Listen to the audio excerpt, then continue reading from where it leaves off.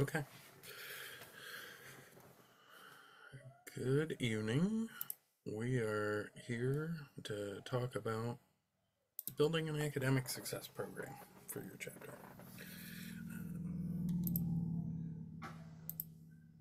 So, the things we will talk about in the course of this are what the structure of that can and should look like, um, accountability pieces, incentives that could be a part of that, resources that you should be thinking about and leveraging on campus, and um, some of how to individualize that for a chapter, depending on what the focus needs to be.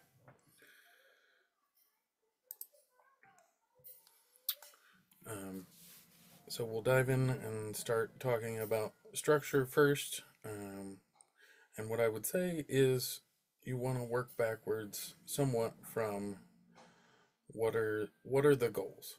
Um, so if it's a we're doing okay academically, but we could be doing better, that maybe looks a little different than we're struggling academically and we need to do better, or we're doing great academically, we just want to codify some of the things that we're doing. So it's really important, I would say, as a first step, to have an honest conversation with yourself as the person kind of charged with this, or as a group, to say what is our goal right now with our academic program, and then think about what are the things that could get us there. So some of the things that could be a part of any academic program on a chapter level, and some of these will be more productive than others with different sized groups.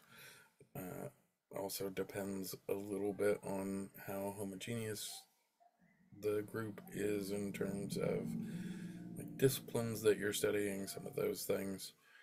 Um, but as a general rule, I would say these are probably all things that fall into kind of the best practices um, bucket of things that should be a part of a good educational support program in a chapter. And I will bounce around a little bit here, from what I would say are some of the easier things to the more in-depth things. Um, One of the things that I think we should just be generally encouraging every chapter member to be involved in some sort of group, honor society, something related to their major, their area of hoped for employment. Um, that creates connections with other people that are in the same discipline, taking the same courses, dealing with the same instructors, and that helps create a support network of people outside the chapter as well. Um, we should be, um, as a chapter, leaning on members to uh, create a homework and a test library. And that's, those things are all going to change course to course, instructor to instructor within a course. But as that gets built up, that becomes extra resources for somebody who's struggling in a class, right? So, and especially those broad classes that a lot of people are going to take in a chapter over the course of time, like introductory chemistry. Anybody that's in any of the STEM fields is going to take introductory chemistry. Okay, can we build up a library of homework sets, of sample tests, so that somebody who's struggling in those courses can have those as extra study resources? Um, and Again, I would put that in the sort of low entry bar. It's a homework task for members that can easily be accomplished. And especially if you're going to keep it digitally, which is what I would recommend if at all possible, then it's, setting up a shared space and holding people accountable to just upload the things that they have and create those resources. Um, as the person setting in the, you know, academic encouragement seat, um, I think the next thing that's easy is some sort of study hours or study tables, but I would caution you that they have to be structured to be effective. If it is just we have a room reserved at the library as a chapter these nights or every night from this hour to this hour or whatever, that is not likely to have a huge impact. Um, what I'm talking about is something more organized. So, uh, there's going to be study sessions or creating study groups around courses or people in similar disciplines. That sort of thing will be much more effective. You know, everybody that's in a STEM major is going to have, we're going to have STEM study hours, and these upperclassmen have committed to being there and helping other folks. Something more structured like that is going to yield a much better result than what in my day, and I'm old, but we had study tables at the library, and it was just we had a designated spot where we were going to be, and it was expected people would sit there and be productive and do their homework, and that more often led to less productive activities and being shushed by the librarians, right? So that's not what we're looking for. We're looking for something that is encouraging, productive, and more than just inhabiting the same space and theoretically working on academics. Um, Another one is we're kind of getting into that medium level of commitment, pairing people, upperclassmen and new members as they come in that are in the same majors or similar majors um, for academic purposes, sort of beyond any kind of like Big Brother type thing. This is a person who you could reasonably go to within the chapter for help academically. Um, Again, fairly low entry, but if you're going to institute that, I would also institute some check in accountability in terms of have you met with your academic buddy in the last 2 weeks or 3 weeks and talked about how things are going? Something like that. Course check ins. I've seen a number of chapters do this successfully. Whether that's, most institutions now have some sort of online viewable, what are people getting in their classes, grades entered as they go for a lot of classes. Creating a check-in system related to that within the chapter on like 3-week, 5-week cadences so that we can start to see is somebody struggling in a course early and push them to get help. And then in the things that are a little more in depth, if you have people that are in the same age group or the same advancement level, doing coordinated course scheduling. So if there are, 5 people in the chapter that need to take organic chemistry next semester, like, try to coordinate and get them all in the same section so that they are able to work together then outside of class and support each other. And other things like that. Like, let's get a running list of who's interested in or looking at taking what courses this semester or next semester, and how can we help match people up and get into the same sections if at all possible, and create some of those more organic support systems.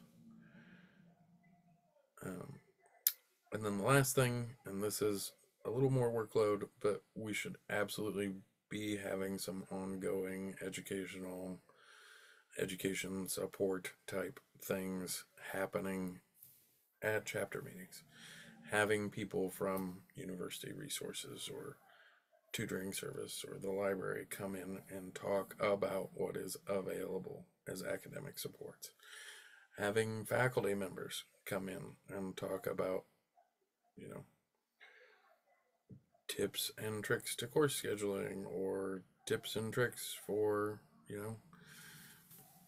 everybody that's in computer science should know these 5 things about how the department operates.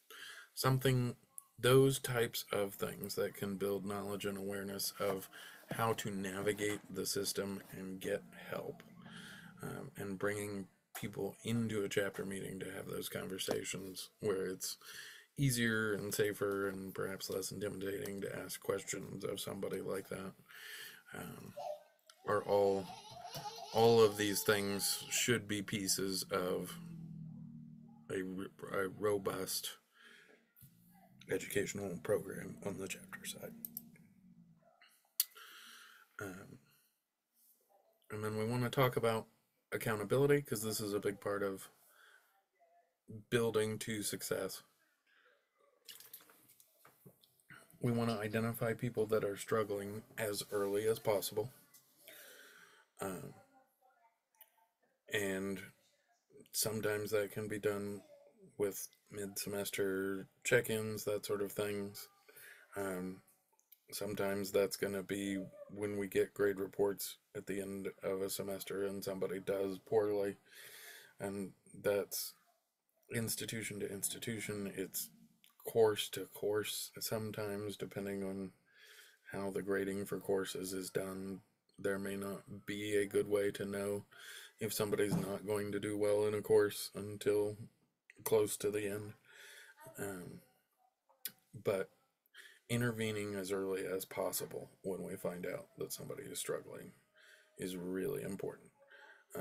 And it has to come from a place of care, right? We're not trying to get down on our brothers because they're not doing well academically. It's talk to me about why you're struggling. Is it the course? Is it something completely not school related?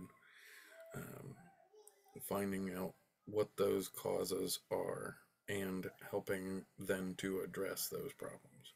Is it somebody performing poorly academically may not be well suited for the discipline, may not be investing the time to do well, may have personal things going on that are taking their attention away from school, may have, something not great going on that they need help with. Maybe there's a substance abuse problem or something, right? Like, we don't know. But the entire purpose of our being at an institution is to get the education and get on down the road with our lives and be successful. So we want to support our brothers in doing that. So it's having those private conversations to figure out what the root cause is. There does need to be usually some public accountability for people underperforming, but we want to be careful with how we do that. Again, we don't want to necessarily shame people, we want to hold them accountable. Um, so we want to have a good balance there in terms of having the conversation, figuring out what the root cause is, um, and then being able to address it and support that brother appropriately. And so maybe the supports for a brother involve consequences, like not coming to social events or not being allowed to participate in X, Y, or Z. Maybe that is the thing that is going to motivate them. Maybe that is directly correlated to what their challenge is. Maybe their challenge is not something that negative consequences are going to help with. Maybe the compliance portion is,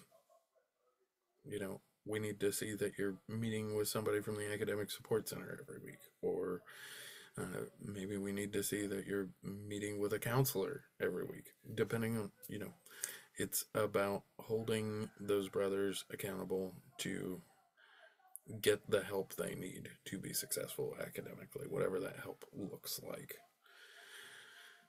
Um, and we want to be checking in at regular intervals. So if somebody has been identified as underperforming, um, then we need to have a set schedule, weekly, every other week, a, a legitimate check-in that is more than how's it going. Like, let's get granular and have tough conversations about, okay, these are the courses you're in. Did we get all the homework done in the last week? Where do we have tests or exams coming up? Where do we have projects coming up? How are we preparing for those? Those types of things are what I'm talking about when I'm talking about accountability at regular intervals. Um, we need to be serious about supporting people if we've identified that we're going to support them.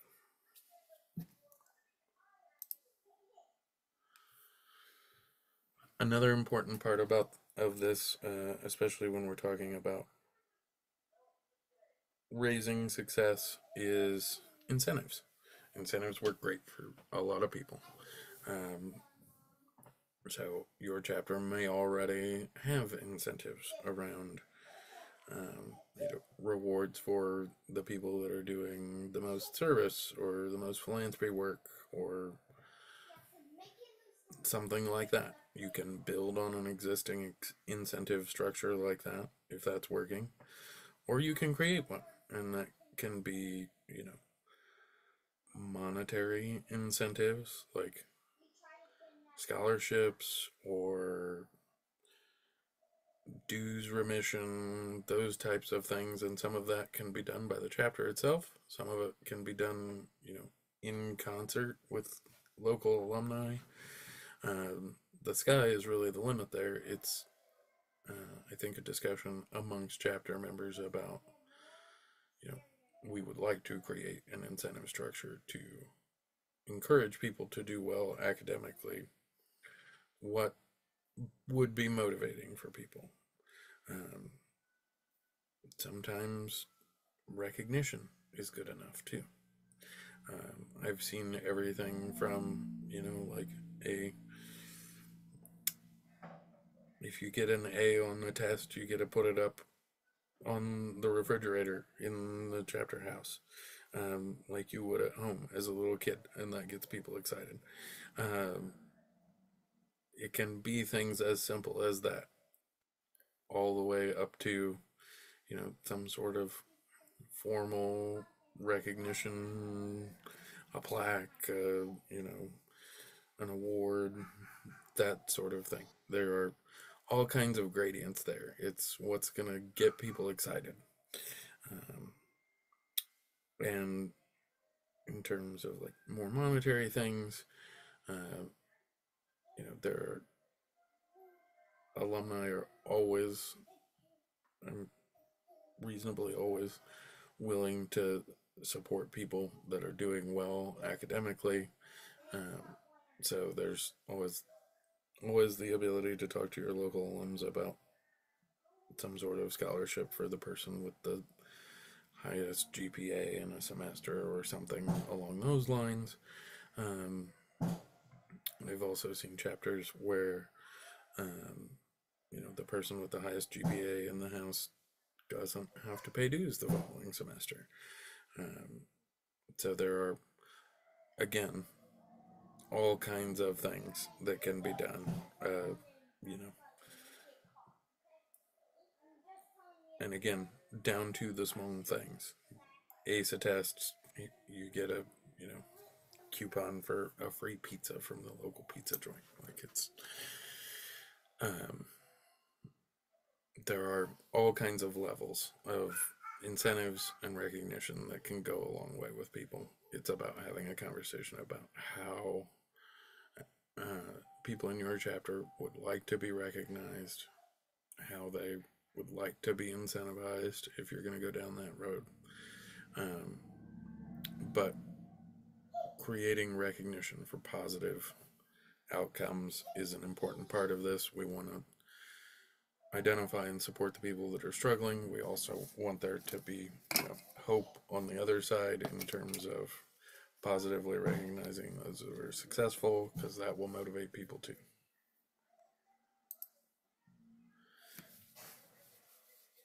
Now, let's talk about resources and people that can help you in your job on your campus.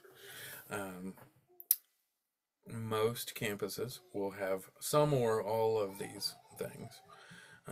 Some sort of academic support or success center. And those people are usually over the moon about coming to chapter meetings and talking about what they do and what they can do. Um, and so identifying those, sharing that information with everybody in the chapter so they know where it is, encouraging people to make use of it, all good things. Some places will have, as a part of that or separate from that, a writing center, usually as part of the library staff. Um, Again, that's usually a great resource. I've seen a lot of places where you can email them something that you're working on, and they will spend a certain amount of time looking at it and giving corrections and those sort of things. Especially for people that are just getting into writing longer academic works, that can be a good resource. Um, Identifying existing study groups. Some places, again, for those common core classes, there will be supported study groups that are organized every semester, and the intro chemistry study group meets Mondays and Wednesdays, and this is where and when and those things. So identifying those, sharing that information, making sure people have it. Are there tutoring services available on campus? What are those? How do people sign up for them? This is one of the big things that you, as the academic person for the chapter, can do that can really be an asset to people, because there are those out there that will struggle along and not realize that these things can be had. The other thing in the resource column here is having a faculty member as an advisor.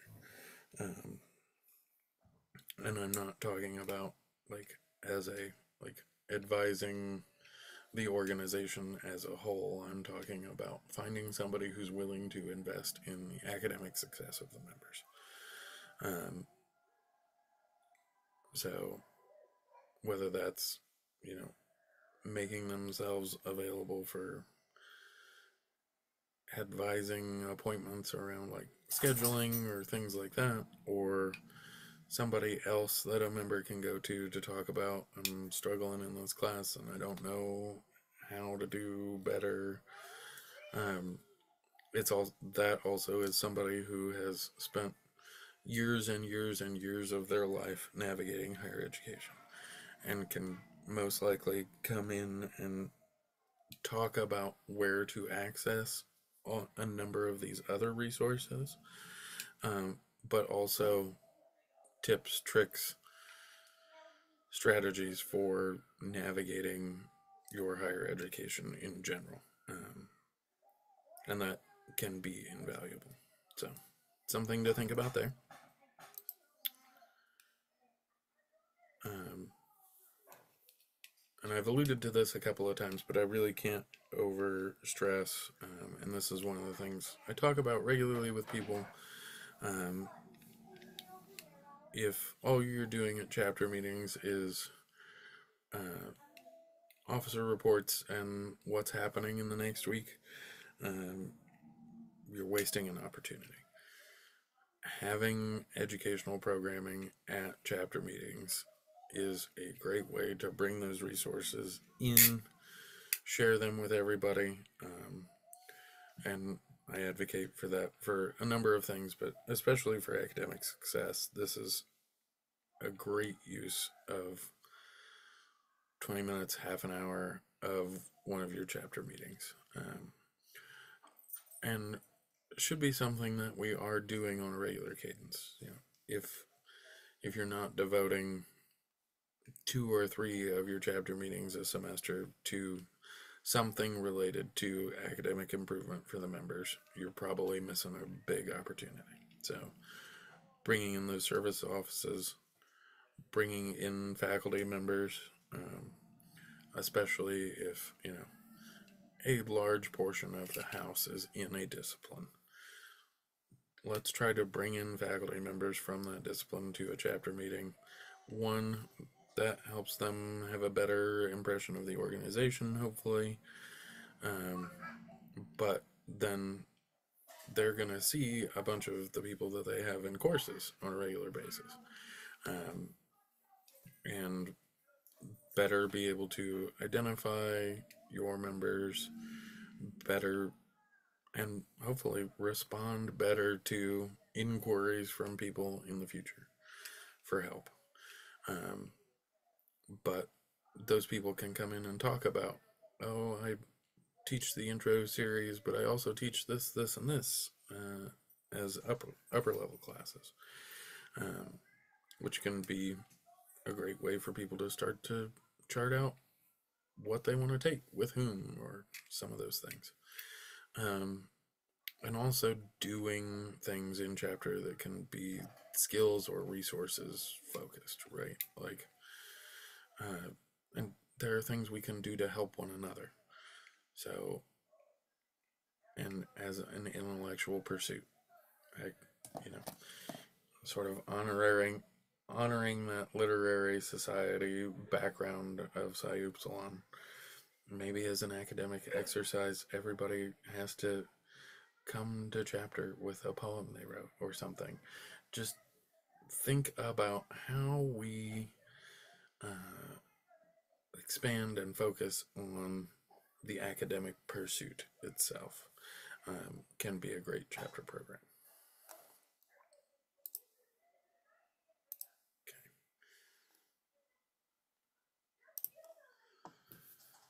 So that is the end of my talk, and I'm going to stop the recording here, but we'll happily field questions.